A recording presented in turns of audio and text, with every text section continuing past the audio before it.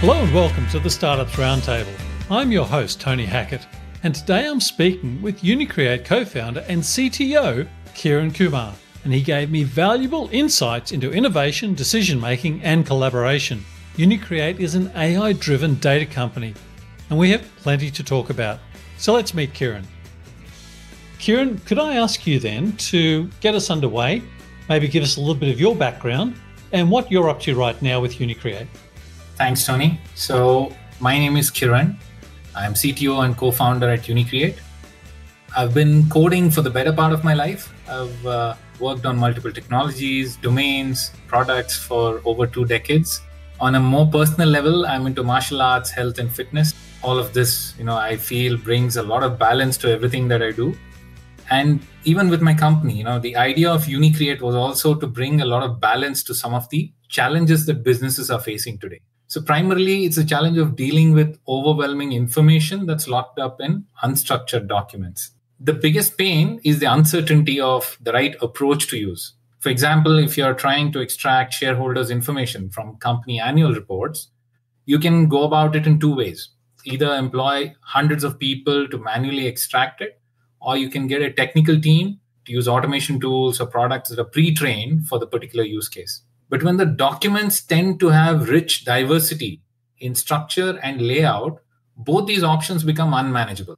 This is where our product allows businesses to balance out the overheads by continuously optimizing the process. Simple UI UX, smart workflows, short learning curves, and assisted learning features help speed up the work and also to test new ideas more efficiently. The system manages the complexity of machine learning and AI under the hood, and users do not need any technical knowledge to use it. In short, it's a smart extraction automation tool. It's a powerful tool too, Kiran. I've had the great fortune to see the work that you do and the team do. And I want to come to that, but I want to take you back a little bit first. Can you go back to starting UniQreate and how you and your co-founders came together? And what did those early days feel like, those first steps? I was in the development world for a long time, worked on multiple products during my early years. I built everything from a trading platform for the National Stock Exchange of India to transport systems automation to occupational health and safety systems in South Africa. But a lot of these product requirements were given by the companies that I worked for. And somewhere deep down, I had this feeling that there could be more to designing the products that I built. So I started having this vision of eventually building a product that helps the users so seamlessly that they don't even notice that a system is involved. Essentially like an invisible assistant who takes care of your needs. Right? But I had no idea what this product would look like until my co-founder Nitin approached me. He had this idea for a product that helps people make sense of information that's locked up in documents. I was just a vendor at the time, but we started working at it and somehow it started connecting with my original product vision. In time, it just naturally came to a point where we decided to start our new company to realize it. And now our product is slowly getting closer and closer to that vision. And what did it feel like at the start? So this is your first startup? Yes. That must have been a big step. This was my first startup for product development. I had worked in other areas before. I've been in startups that were in the healthcare segment, in the performance segment, nanotechnology and all that. But this was very different because this was something which I was personally invested in. So it really drove me to see what we can do, push the limits. And I think that's what actually brought in the 3 of us co-founders together. Even Rakesh, our third co-founder, is somebody that I've known for a couple of decades now. And he was also driven by this whole vision of something that we could build ourselves, use all of our energy and creativity to do it. And when we looked at this idea originally, it was very different, by the way, from what we have today. But that whole uncertainty somehow fueled us about what we could do. And when we started off, we were finding our feet. It was quite the journey. Figuring ourselves out how to work together. We all come from very different backgrounds, the 3 of us, and learning to work together and, putting all our ideas together in a sort of synchronous manner and build something out of it. That was, I think, the biggest challenge for us. That would have been quite the challenge, I would imagine, especially given that you knew each other a little, it would sometimes be easier to drive to a true corporate decision-making process if you didn't know each other. How were you able to balance that being friends and having to make decisions that were going to guide your future? Initially, we went through the whole decision making process with our own thought process. A lot of decisions we made was mostly, coming from our past experiences, but we weren't looking forward. But at some point, we fortunately found these amazing mentors who brought out the story that we were all writing for ourselves. Each of us had a story that we were writing for our own futures. And then we kind of looked at how it all comes together. Decisions became easier after that. Once we knew what is it that we are charting out for ourselves as a group, as a collective, I think the collective story is what made sense, and our decisions became easier and easier. The first part of our journey was all individual decisions. Each one had a particular area that we would work in. So for example, I was only in the technology solution side of it. I wouldn't get involved in other sides as much. So we were more mindful of overstepping our boundaries. But now we are all involved in every bit of our journey. I think that's the biggest difference now. So we work as a collective. That's a very good explanation of how you've brought yourselves together. It must still be very challenging to build out that vision, especially in the time that we're working through now. And over the last 12 months, it's been difficult for everybody on every level. How have you tackled that as a young company building out a vision? That's true. I think the pandemic really put us into a different world. Whatever we had built out, whatever we had planned out, everything just changed so suddenly. And one of the first things that we realized is our focus has to shift to the team and not so much to the world out, because there was a lot of uncertainty outside. And first thing we had to manage was our team and their well-being. So our first focus was, how do we, get into a way of working that keeps everybody comfortable? So that was our first order of business. And thankfully, we were able to do that very quickly. Now, our team is now working from their hometowns. We are spread across at least 8 or 9 locations around India and one outside India. So that was the first thing. And then, of course, the challenges on the business side also had to be dealt with differently. And one thing that happened during the pandemics was it actually worked in our favor. Because we are an automation company, a lot of clients now had a lot more drive to automate their processes, and they started coming back to us. So it was no longer as about us trying to find these clients. It was more about us saying, okay, now we have X number of clients. How do we make sure that we deliver to them everything that they're looking at? And how do we use our time to engage with them at a deeper level? That is an incredible element of your story, because what you said a few moments ago too is that the problem you're solving, no one else was defining. So the three of you had worked out what the problem was and were attacking it. And now you meet a time when organizations, almost a light bulb moment for them, I'm guessing. And are you seeing that the customers are now starting to provide more guidance as to what your roadmap will be? Absolutely.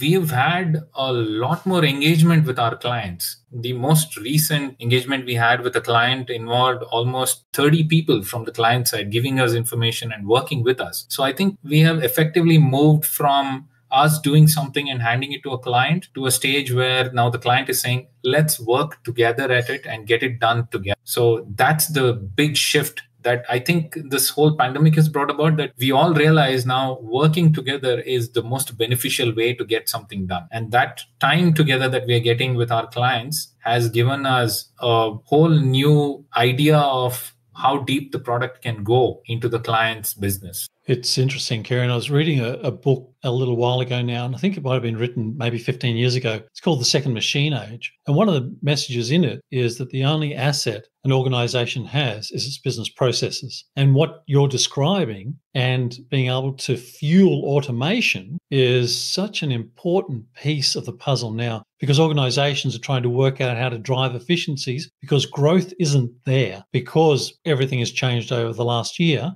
So how do they bring profitability and efficiency? It is out of automation and being able to extract that data from all of their unstructured data to deliver that business value. That is something that more and more organizations are going to chase. Absolutely. The biggest shift that's happened for organizations is realizing that your process has to essentially be data centric. In our realm, it used to be a lot of people centric work that was going on. And because of the way the world has changed now, getting to the data centric part of the journey is a big challenge for a lot of clients. And that's where, we see a lot of the older ways of doing things and the traditional approaches to these things are now being let go. And organizations are more open to innovation and they're more open to big change that can actually bring big results to their work. Right. So now the focus is a lot on efficiency. How can we increase the efficiency of everything that we are doing 10x and be able to realize that in our business goals and new markets that we are addressing? You've just led me into my next question by saying new markets. When we first met, and I know that you have deep heritage in the financial services marketplace, when you start to think about adjacent markets or growth areas, how are you thinking about the other industries? So when we started, we had actually identified a lot of different sectors that we wanted to address. But over time, we realized that when you focus on one thing, you're able to deliver much better. And that's when we zeroed in on the financial sector, right? Now we have a different approach to see which markets are more in alignment with what our product is doing. So what happens is a lot of opportunities come through because of our clients and our networks. And I think clients tell us more than we can figure out about what works for them. And because our product is essentially domain agnostic, sometimes they'll look at it and they'll say, hey, you could probably apply this product to this process in our industry. And then we will take it from there and explore along with them how far we can go. So that's kind of helped us expand outwards more organically rather than using our own thought processes and, guessing it. We are letting the market drive us. Kiran, on a personal level, what has been something that has surprised you from taking that step into starting your own venture and to where you are now, that maybe you thought it was going to be easier and it was harder, or you thought it was going to be harder and maybe it was a little bit easier? Is there something that stands out in your mind? Yes. So when we started, we had a very different view of what we wanted to build. I think we had a lot of clarity, and this clarity was built on assumptions that we hadn't tested, which is why we had a lot of clarity. And now we don't have a lot of clarity, but we have a vision and we know how our clients will benefit from the vision. So we have gone from being very product centric in our view of what we do to being very client centric. And that's made the biggest shift. Even when we had the clarity about the product, we weren't sure how it will eventually be used by a client. But now that was a fear at that time. But now there's a certainty that our client will tell us exactly how they want to use it. And we just have to support them with the best of whatever our product has to offer. So I think that's been the biggest shift. That's interesting indeed. There's a view as to businesses building out horizons, and people use different terms, whether it's horizon 1, 2, and 3, short, medium, long. When you sit down with Rakesh and with Nitin as your co-founders, how do you start to look at those horizons? What sort of time periods do you put on them? So typically we have a 3-month horizon, a 1-year horizon, and a 5-year horizon that we look at. And we have realized over the years that there are subtle changes to whatever we set aside as these horizons. As the market evolves, as the world evolves, we have to come back to these, look at them again with fresh eyes because of our own experience and because of the feedback we've got from clients. These will keep changing. It's very important to at least look at this every 6 months. So you know what's changed, you can incorporate those changes, and you can define that new horizon for yourself. So, Kiran, I'll come back to your role domain as the CTO. What excites you the most about technology, or more the trends that you're seeing in the technology right now? Technology for me has always been a tool, a tool that adds value to our lives in many different. For me, I don't see it as something that's, especially being in the AI and ML side of it, you hear a lot of stories about how AI could take over our lives and, cause terrible things to happen. But for me, I feel it has to do with the people who are building the technologies. As long as we are looking to add value to our lives, technology is going to be the greatest tool that we have that will make everything easier and better for us. And now the way the technology is evolving, it's the cycles of progress are becoming shorter with larger impacts. And that's what excites me. The steps that we can take in our own evolution is faster and faster. So when I look at new technologies, that's what I can see with AI and machine learning, the changes that we can make to our clients' ways of looking at things, we can get there much faster. I think you're absolutely right. And I know over the last few weeks in my role, we've been looking very closely at data quality, and we're actually looking very closely at automation now to try and work out how that makes a difference to the business outcomes for our customers, but also for the quality of life of the employees, being able to deliver their results. And so it is bringing that mapping in that is the greatest challenge, but the greatest opportunity for us. I wonder, as we come to the close of our conversation today, if I could ask you to provide some commentary around coaches and mentors, that if there was a new founder or somebody thinking about building their own venture that was listening to this right now, what guidance would you give them about identifying and approaching mentors and coaches? One of the things that we have to realize is the why of whatever we are doing. Right? There's always a reason that drives us, something that's beyond the money that you're going to make or what you're going to build. If you can find mentors who can bring out that story and help you align that with your goals, I think you can then take charge of the narrative. And then your whole team becomes a lot more effective because they know what's the story they're writing and they know how to add their own bits to that story to make it reach the ultimate outcome, right? So it's very important to find mentors who look beyond processes and outcomes to see where you're coming from, where you're starting from. You can only go to your destination from where you are today. So it's very important for them to see how you got to where you are today and how that can lead to where you want to be. So if you can find mentors and coaches who can bring that out for you, I feel that is a winning situation. That is wonderful advice, and I think a terrific place for us to pause our conversation for today. Kiran, thanks for taking the time. It's wonderful to hear a bit of your version of the behind-the-scenes story of UniQreate, and I've always been excited for your future, and I continue to be. But thanks for joining me today. Thank you, Tony. It was amazing. That's it for today. I hope you enjoyed the conversation as much as I did. As always, feedback is appreciated. Thanks for listening, and bye for now.